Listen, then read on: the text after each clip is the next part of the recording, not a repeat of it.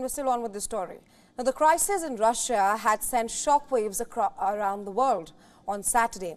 And here's how the world had reacted as the drama unfolded on Saturday. The UK Defence Ministry called it the most significant challenge to the Russian state in recent times. France, meanwhile, issued a travel advisory to its people. The French government warned its people to not travel to Russia.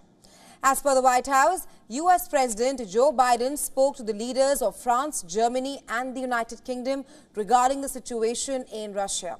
On the other hand, Blinken said that he spoke with the G7 foreign ministers and the EU High Representatives for Foreign Affairs. Meanwhile, the Ukrainian intelligence officials announced that the counteroffensive is going on as planned.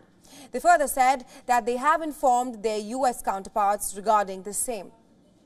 Ukrainian President Vladimir Zelensky even said that Putin was likely very scared of mutiny and hiding.